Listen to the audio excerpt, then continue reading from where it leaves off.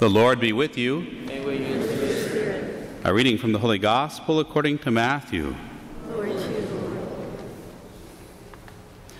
On that day, Jesus went out of the house and sat down by the sea. Such large crowds gathered around him that he got into a boat and sat down, and the whole crowd stood along the shore. And he spoke to them at length in parables, saying, "A sower went out to sow. And as he sowed, some seed fell on the path, and birds came and ate it up. Some fell on rocky ground, where it had little soil. It sprang up at once, because the soil was not deep. And when the sun rose, it was scorched, and it withered for lack of roots. Some seed fell among thorns, and the thorns grew up and choked it. But some seed fell on rich soil and produced fruit, 100 or 60 or 30-fold. Whoever has ears ought to hear." The Gospel of the Lord. Praise to you, Lord Jesus Christ.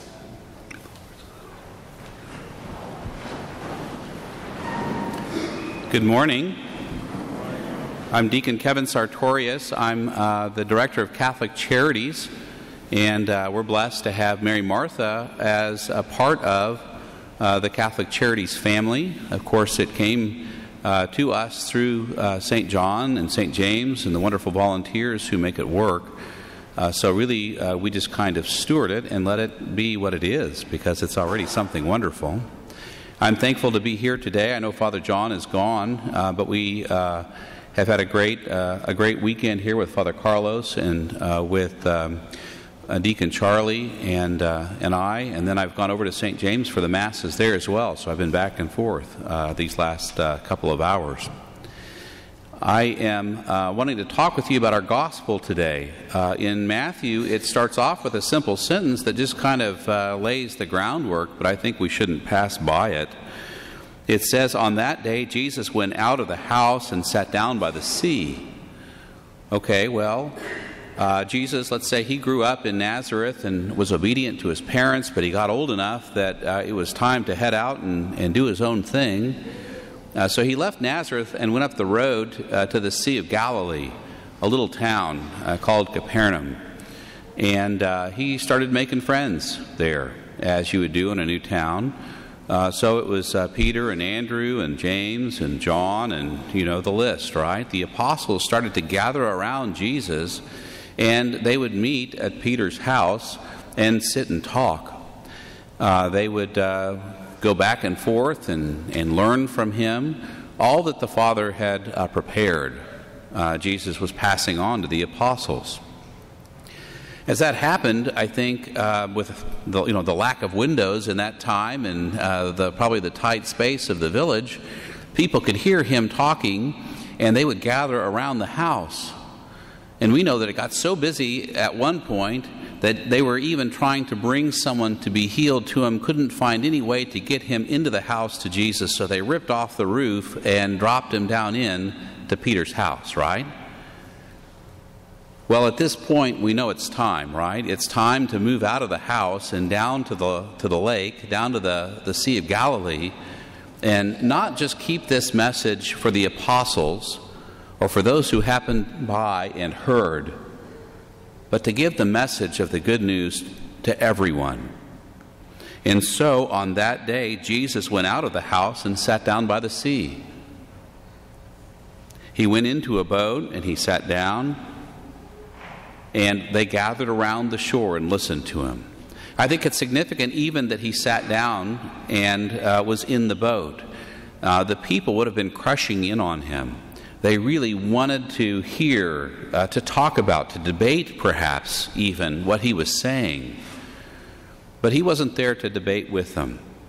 He was there to sit down and show his authority. I am the teacher. I am the rabbi. I will speak to you and give you instruction, but I would like you to listen and to hear. And it ends with, "He who has ears ought to hear," right? Okay, so then he gets into the story, the parable of the sower, and he just throws the seed out there in his parable. And he gives us 3 ways by which the word is not heard.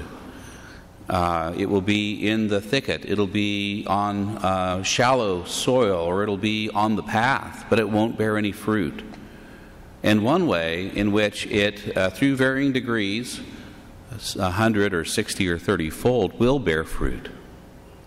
And he's talking about his message. I'm coming out to the whole world now, and I know that not everyone will be able to accept it.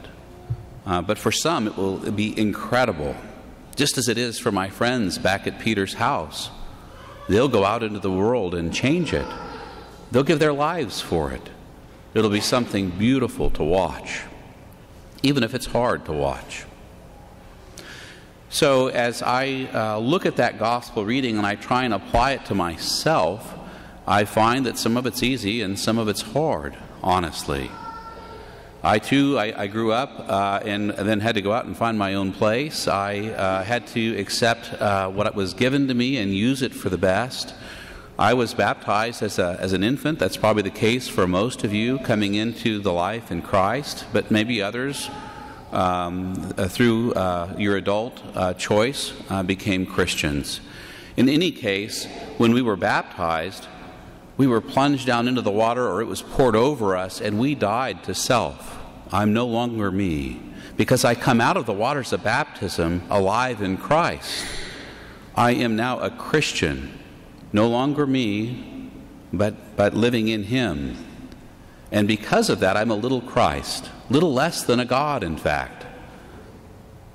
And so I have to practice. I have to go into my own home as a young person, or as a spouse, or as a father of 7, and I have to help myself learn about the message of Jesus Christ, about the good news that He was sent to tell of His Father's grace and mercy, and how He would intercede for us, how He would be present to us in the body, blood, soul, and divinity of the Eucharist, how He wanted to save us all. I could practice that in my house. It was subdued. It was a little scary. It was sometimes a conversation. But there came a time when I needed to move out of my own house and go out into the world with this message, with this good news. And boy, does that ever make it nerve-wracking, right? And so if you have practiced your faith in your home, God bless you. I think we're all ready, though, now, and many of us do on a regular basis, go out into the world to proclaim Jesus Christ. Now, if we went out onto Adams out here in front of the Civic Center with a big sandwich board and said, the end is near and repent, that would probably fall into one of those first 3 ways, right? That's not probably going to be heard. It's not going to be accepted. It's not a means by which our culture will receive it. And so we probably should say, okay, let's cross that off the list before we ever even, put letters to the poster and not even go there. Instead, we're called to probably a relational gifting of God to other people. And so what I mean by that is we need to make a friend, and we need to be a friend, and then we can bring that friend to Christ. We need to be filled with joy, with confidence in the grace that God gives us, and not push it on anyone or disrespect them in any way, but to lift them up and to love them. We do that at Mary Martha Outreach, right? People come for groceries. They come for the fresh fruits and vegetables that are given to us from Walmart. But then we give them more than food. We give them a smile. We say, thank you for coming. We say, don't delay in coming back. We don't get all caught up in paperwork, but we get caught up in relationship and in caring. When we go and do this in the right way, it will bear fruit.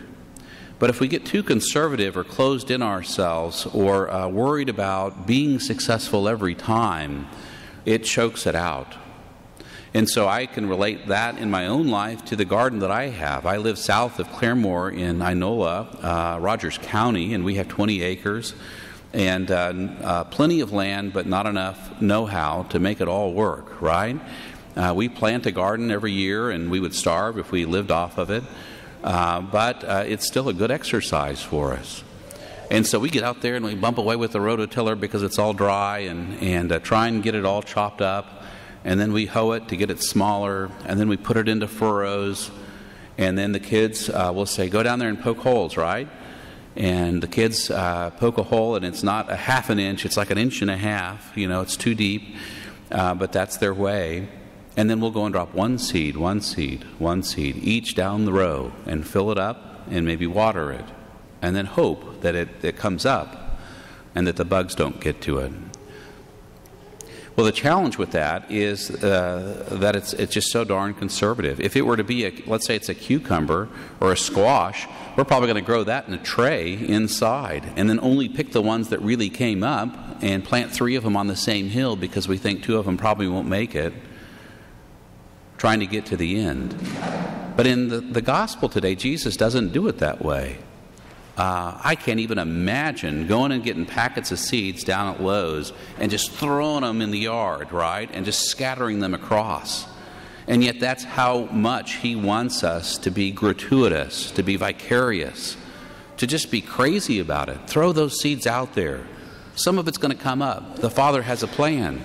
He knows that there will be an abundant harvest in the end. It'll be 100-fold what you planted, or maybe 60, or maybe 30. That's just different from the way I've ever been taught or how I've thought about it. And as a Catholic, I would say our prayer life, our faith life, we oftentimes have it and it's very strong, but we hold it back and we don't just scatter it out there. But if we were to go down to Lowe's to buy those seed packets and walk in there and say, hey, where do you guys have the seeds? We can do that in 2 ways, right? We can do it joyfully. We can do it as a Christian. We can say, hey, I'm looking to plant a garden, and I don't really know what I'm doing, but I'm wondering if you know where the seeds are. And when they tell you, there's just a simple, God bless you, thank you so much, I'll go to aisle 36. Or when someone's in a conversation and you say amen at the end, or praise be Jesus Christ, holy cow, something as crazy as that, it gives people a means to react. It puts a smile on their face. It allows them to say, indeed, amen. Or maybe even, my sister Susan, she's got cancer. Would you pray for her? Okay, so now the seed is planted, right? That relationship that we have with that person leads to a relationship between me and a friend of mine, God, and this new friend that I've got. And I could even say, gulp, holy cow, could I do this? Let's just pray for her right now. Oh, that would be so crazy for us, wouldn't it? Heavenly Father, we ask that you help Susan during this hard time for her. And we ask that you help her friends and her relatives to persevere in their care and in their comfort of her. And we ask this through Jesus Christ, our Lord. Bam, right there in the middle of Lowe's. And all I was doing was going and buying seeds. And yet I was casting the good news. I was throwing the seeds of grace and mercy out into the world. Now it's fictitious. I didn't do it. I could do it.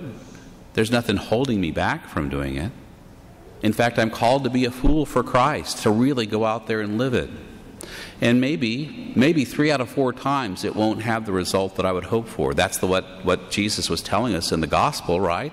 3 out of 4 times it's going to land on the path or in the thicket or in soil that's just not going to receive it. Maybe they'll look at me cross-eyed. Well, in Romans, we heard in that second readings today that we shouldn't regard, the difficulties in this life to be of anything, but to prepare ourselves for the glory in the life that is to come.